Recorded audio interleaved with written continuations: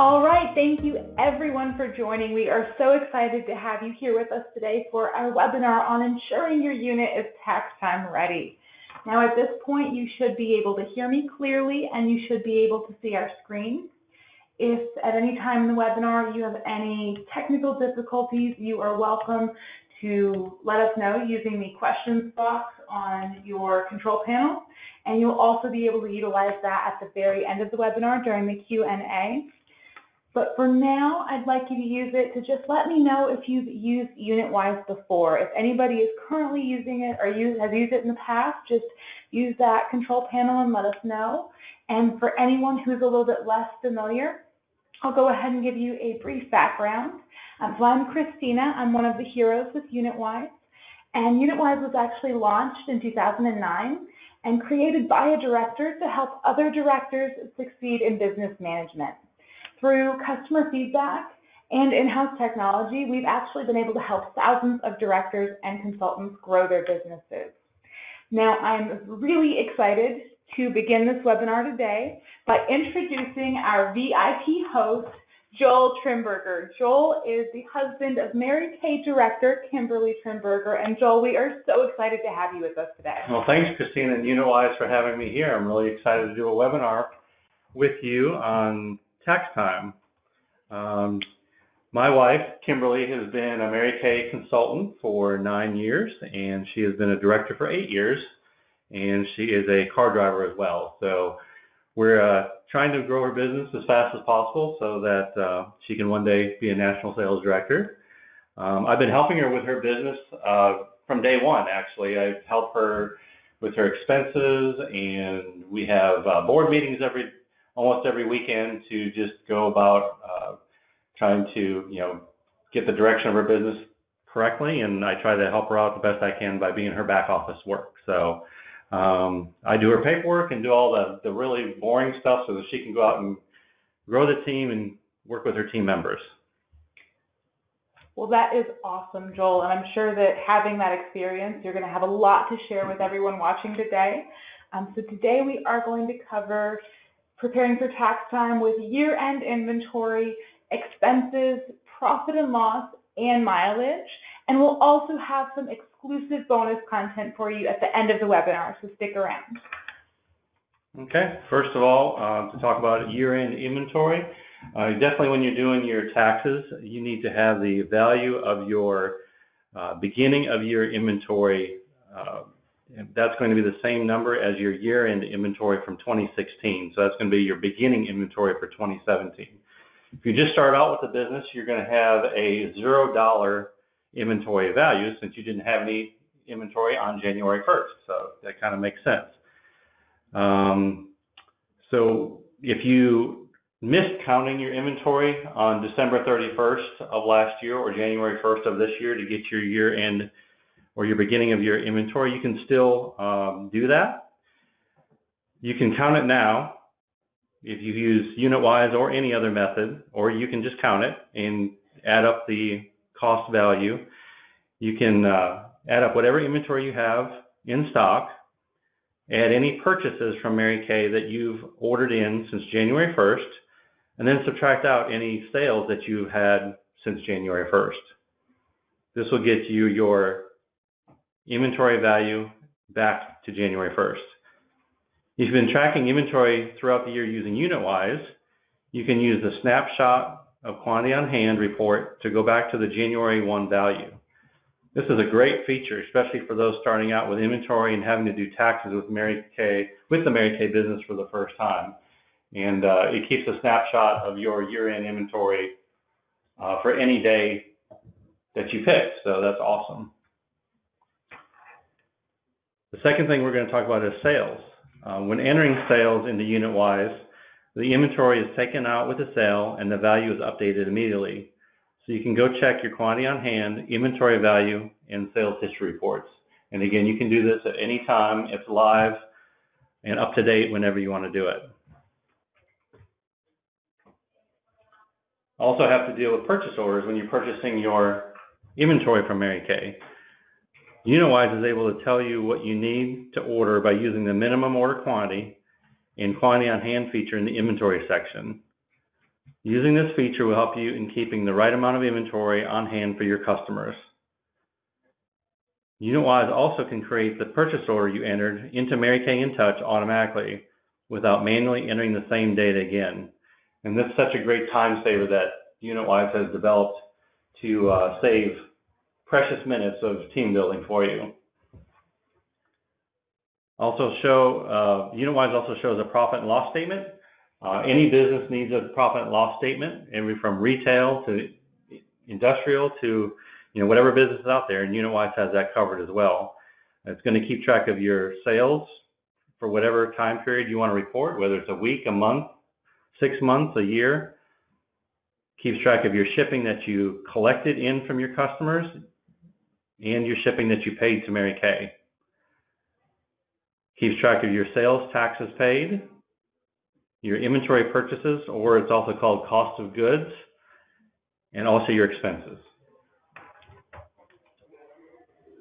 So as Joel mentioned, to see what you have on hand, you can go to your snapshot of quantity on hand report. We'll go to Home, Report.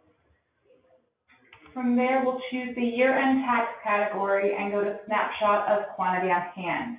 You'll be able to select the as-of date that you wish to see your inventory value. So for example, December 31st. Run your report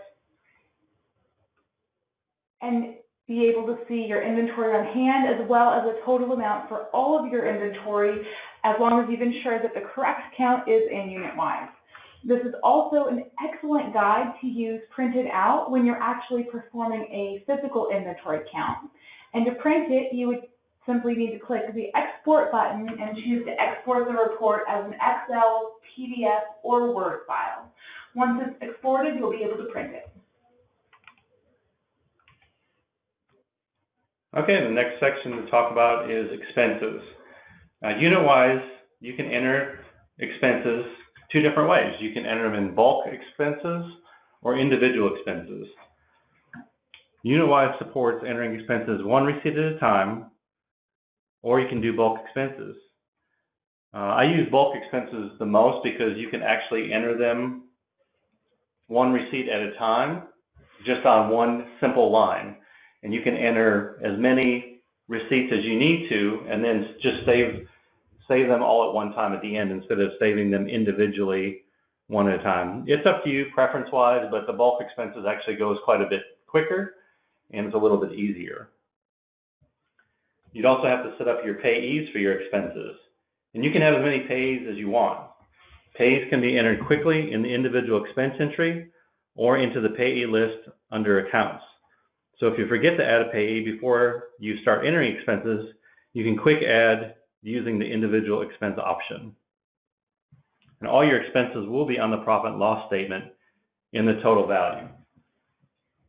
So I think we all know expenses can be a little bit overwhelming, but by entering them in UnitWise under accounts and expenses, it does become quite a bit easier. So as Joel mentioned, you can either use the individual add expense to add multiple details about your expense, everything from your payment type and amount to whether it's a recurring expense, and even add an attachment if you wish. Or as he mentioned, he tends to use the bulk add expenses feature, where you've got your line item, you can add your expense and continue to add as many rows as you need to enter all of your expenses quickly. If you have forgotten to add one of your payees, or maybe it's a new payee, just click on Add Payee to add all of their details, save them, and continue adding your expenses. Once you're done, you can just choose Save Expenses.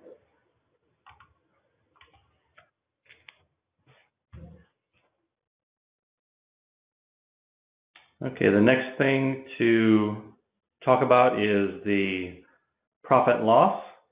To get an accurate profit and loss statement, you want to make sure that all of your receipts, all of your sales receipts are entered for all your customer sales, which also would keep track of your cash coming in, keeps track of your inventory going out, and then helps you track for your inventory purchases so you can, purchase correctly from Mary Kay to replenish your inventory.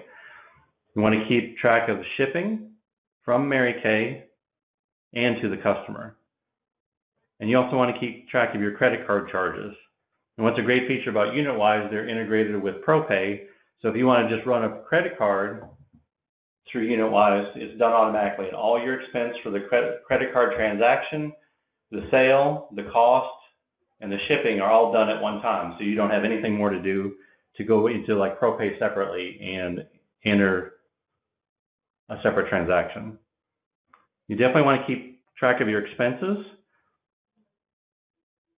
One important thing would be meals and travel meals. So there is a difference. Meals is anything that you do within a 30-mile radius of your home, and travel meals is anything outside a 30-mile radius. So you can actually get a bigger deduction on travel meals because you're away from home. So keep that in mind. Keep track of all your office supplies, all your advertising, any professional fees that you may have, whether you're going to seminar, your weekly success meeting, career conference, and the like. Keep track of your phone usage and your phone internet payment, any postage you do for shipping, either shipping postcards out or shipping product to customers, any printing that you do, and you can also keep track of your commissions in UnitWise as well. So that will also be reflected in your profit and loss statement. So all your expenses will be on your profit and loss statement, so you can track month to month and can run reports for any time period needed. If a pay does not have any expense assigned to it for the year, it will not show on the statement. I use this tool almost exclusively for the expense tracking and income tracking to check the health of the business rather than waiting until the end of the year. The statement can be run at any time for any time frame you want, yearly, quarterly, or monthly, and this will show you if you are making money. All right.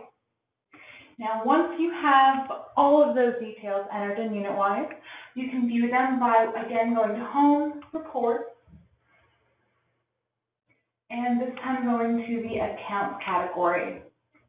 Here we have our profit and loss statement, where again we'll be able to pick customized dates and run the report to see our sale of goods details, cost of goods, other income, and expense details. And at the bottom of the report, you can view your total income as well as your total expense. Or if you'd prefer to have a more detailed list, you can go to Profit and Loss Details, select your time period, and this will provide you with a detailed list of transactions that make up the profit and loss financial statement. All right, another great thing about UnitWise is it has a module for keeping track of your mileage. And mileage is a great tax reducer when it comes to tax time. You want to keep track of all your mileage, business and personal.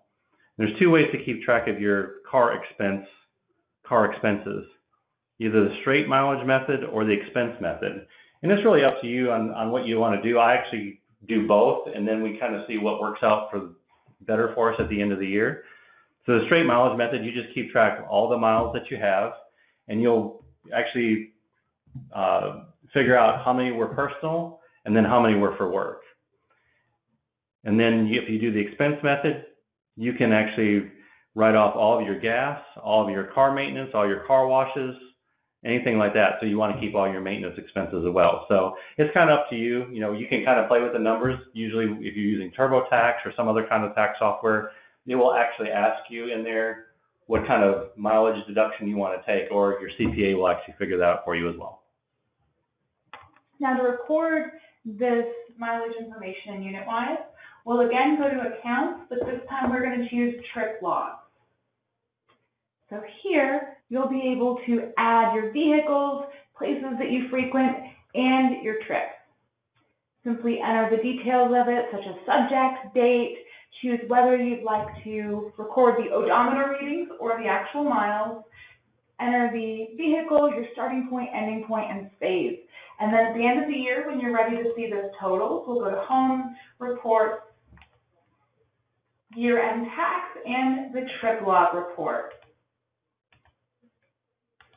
This report will give you a full list of your trips along with the total miles traveled below. And we've reached our bonus content section of the webinar.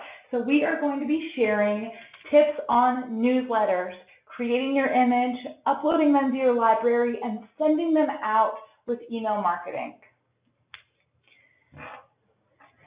Okay, so I actually do the newsletters for my wife's business as well. We do them once a month, right about the middle of the month after all the Mary Kay In Touch reports have updated and all the orders are in.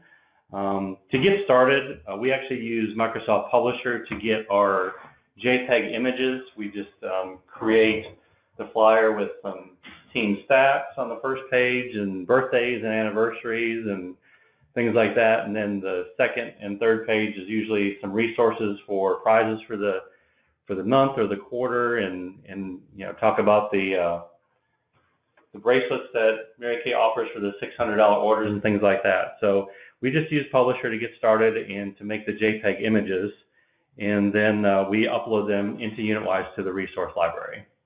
So once you've actually created that image, we'll go back over into our account. We're going to go to Resource Library and then Image Library.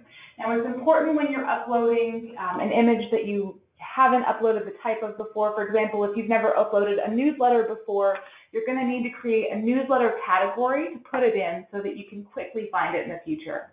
So we'll go from here to Image Categories and to Add Category. And we're quickly going to add our newsletter category.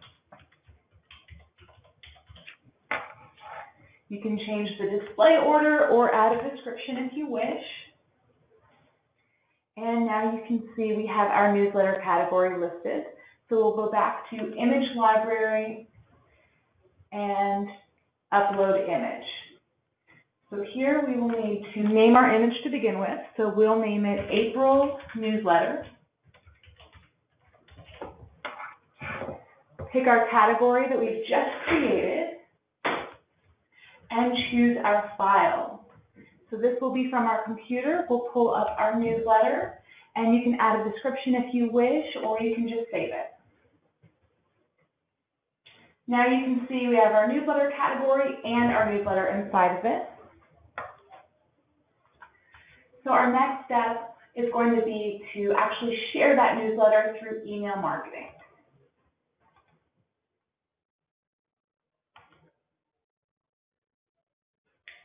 Once I start the email marketing, you're just going to name your campaign. So Christina will name it Newsletter. That's just for us to see. And then the subject line would be April Newsletter 2018. And then the email from name is going to be your name. That's from the profile that you set up in UnitWise. And then you can pick the send dated time, so you can actually tell the system when you'd like to send it. So if I don't want to send it on the 3rd of April, I want to send it on the 15th of April, I can just set it up then and the time to go, and it'll automatically send it for you. Great, it's a great feature to have. And once you've picked all of those details, you'll be able to pick which group you want this to go out to. So since it's our newsletter, we'll go ahead and select our team members. And we are going to use a Right Now template. So you can see we have our blank email template, and the first thing I'll do is add our image by clicking the image icon in the toolbar. Now we'll browse our server, and again, this is where that category comes into play, because we need to be able to locate our image by going to it, click on your image, and you will be able to adjust the size of it on the left.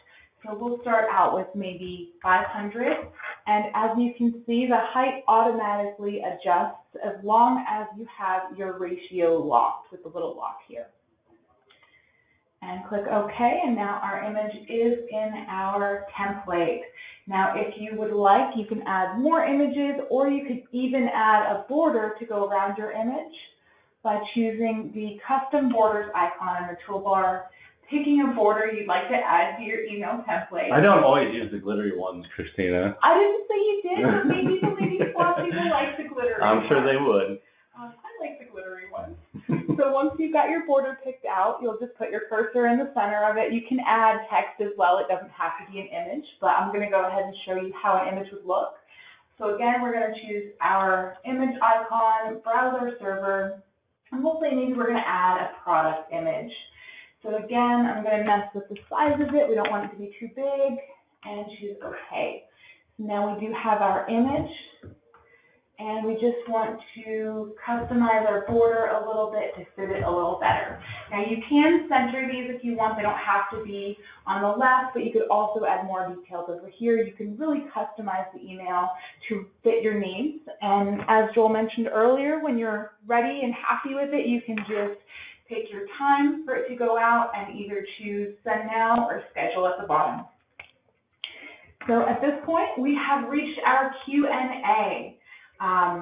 First, I want to thank Joel so much for joining us today. We really, really appreciate it, Joel. Absolutely, Christine. I'm glad to be here. And I know the ladies watching have got to be excited from all of your experience. So if you guys want to go ahead, ask Joel or myself any questions that you may have about anything we've talked about today, and we'll go ahead and monitor that question section to get this answered for you.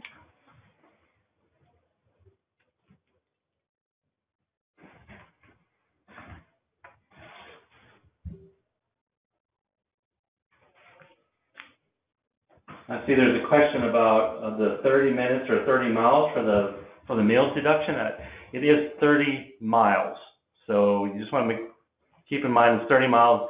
And then with anything else, I'm not going to advocate it, but you may can fudge just a little bit. I'm just kidding, sort of.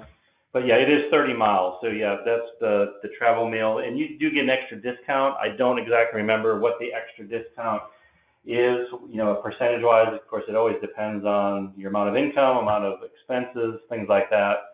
But it is 30 miles.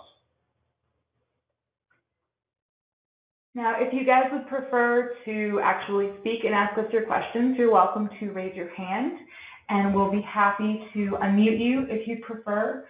But it does look like we have another question for the moment from Ramona, and she'd like to know where she can update her inventory in UnitWise. So we'll just go back over to our account, and you're actually going to go to Inventory, Products, and there's a bulk edit feature on the upper right-hand corner. So once you've chosen the bulk edit, you will have 3 filter options to change your table layout. So you can choose the section, the category, active versus inactive, and you can also use the search box here to type in the parcel name or partial part number of your actual item. But once you've found the product that you want to change the quantity on hand of, you will just double click. Let's say maybe we have 10 of these instead of 12, so we'll change that to 10. Click anywhere else on the screen, and you'll get a green update letting you know that it has been updated successfully.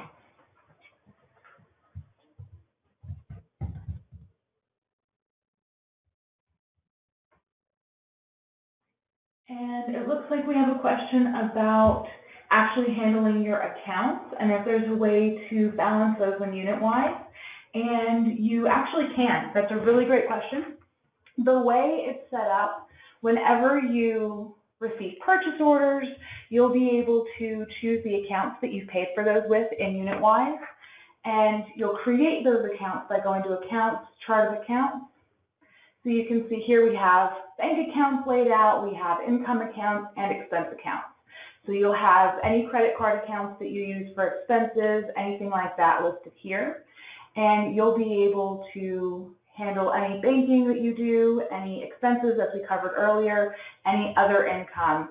And you'll be able to make these reflect your actual accounts so that you can keep up with what's happening with your business every step of the way. Now, one moment, it looks like we have a couple more questions.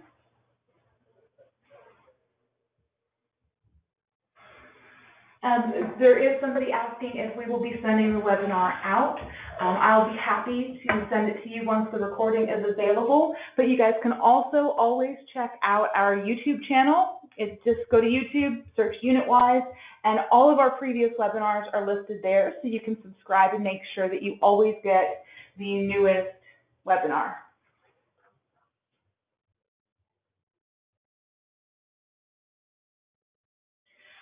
It looks like there's another question about the account. So when you have a customer invoice and the customer actually makes the payment on the invoice, you'll pick the account that you want that money to go into.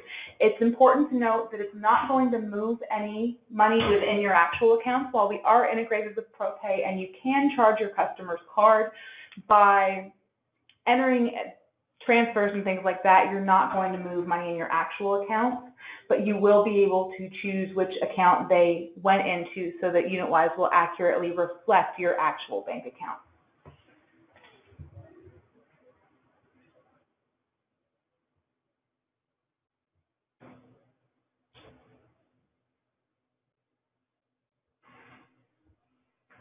And you do have the option of doing a split payment on invoices. You would be able to choose a couple of different payment methods. So that is absolutely an option.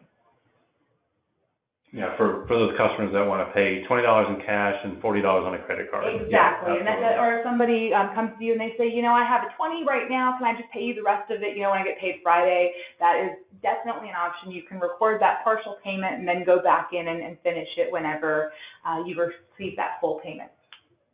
Now, it looks like we have another question about, Joel had mentioned that UnitWise can show you what you need to order. So that is correct. You would go to inventory, and again, we'll go to products, and we're again going to go to the bulk edit feature. And here you've got your reorder level, and that is what's going to factor into what you actually need to have on your order. So if you know that, you know, maybe the foundation primer sunscreen sells all the time, especially during the summer with it getting warm out, you can change your reorder level to maybe 10. And again, click away to save that number. And once you've got your reorder level set, you want to do that for all of your main products. You can go to Home and then Products to view your shopping list report. So this report will display your products, the part number, and your ideal count, which is what we just set, compared to your quantity on hand. So you know exactly what you need to order based on what you want to have. Again, like the other reports, you can print this one so that you can use it pretty easily when you actually create your order. And thanks. So there are a couple of ways to do gift cards. It kind of depends on your specific situation. So maybe if you have a husband who purchased a gift card for his wife and she's not going to use it for a while, you would first of all create a product for that gift card. So you go to Inventory, Products, and on the right here you would choose Add Product. And you would want to make the product name whatever the gift certificate is for. So we'll say it's $100. Excuse me.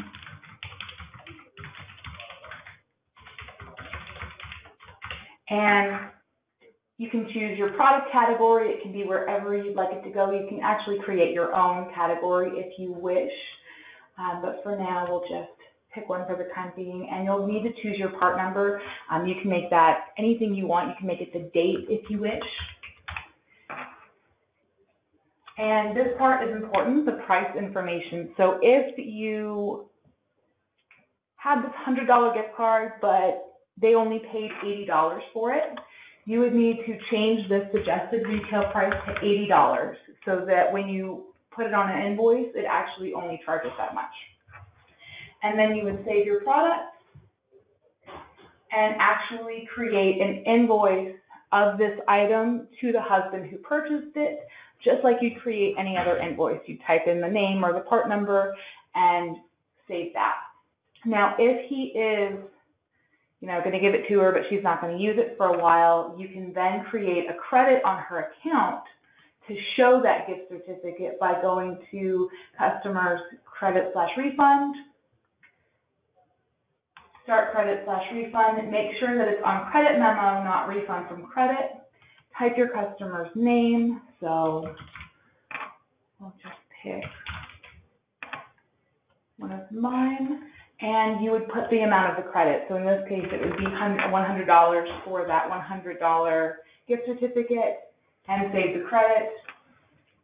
You would also be able to choose a memo, so you could put in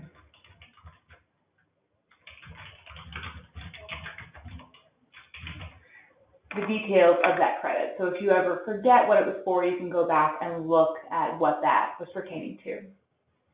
So that is probably the easiest way to do it. There are a couple of other ways, but that is definitely one if they're not going to pay you for, or excuse me, if they're not going to use the gift certificate for a little while. The last one is actually a question about the discount when you put in the $100 certificate. Oh, thank you. Okay, so you put in the $100 and show a discount when you process the invoice. That's an option as well. If you prefer to do it that way, that's okay. The only thing I generally recommend is just however you're going to do it, just be consistent so that if you ever need to go back and look, you always kind of know what you did. But that is definitely an option as well. You can turn that off, right? Like you said, there's a 0 discount at the time of sale. Yes, right? Yes, absolutely.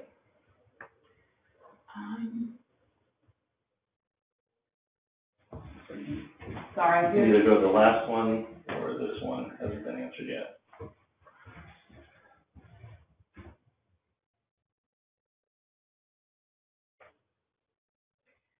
So there is a question about splitting deposits, part into checking and part into savings for sales tax.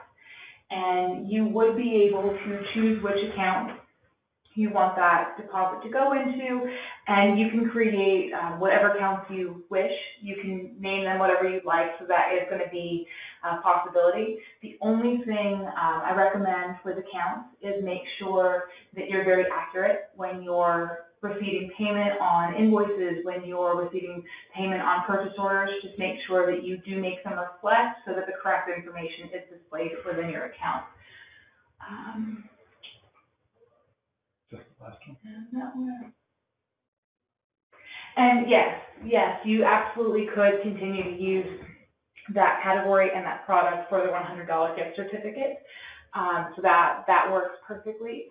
It looks like the questions are starting to slow down, but we do definitely appreciate all of your questions today, guys. If anybody comes up with any more, you are more than welcome to reach out to us.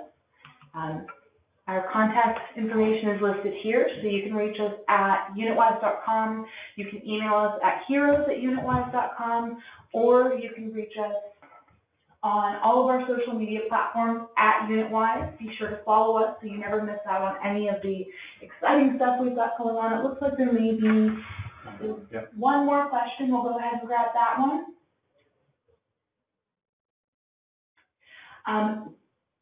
The last question is if there's a way to update the accounts if they haven't necessarily been accurate to this point. And to a certain extent that there is, you can do some editing. It becomes a little bit tricky because it's so integrated, but if you would like, I can send you an email or give you a call later and we can kind of figure out exactly how we can update those accounts for you. So that's definitely something we can look into. And you guys are very welcome. Thank you all for joining us and for asking all these great questions. I do want to mention one last thing. Make sure that if you haven't already, you join our exclusive Facebook group for members of UnitWise. We're going to have some very fun, different content going on in there, and it's going to be stuff that we don't post on our regular accounts. So make sure that if you haven't already, you join. You can either add UnitWise as a friend on Facebook. You can add myself, but we will be happy to join you into that account. All right. Well, thank you all, and thank you one last time, Joel. We really appreciate it. But everyone have an amazing day, and thank you.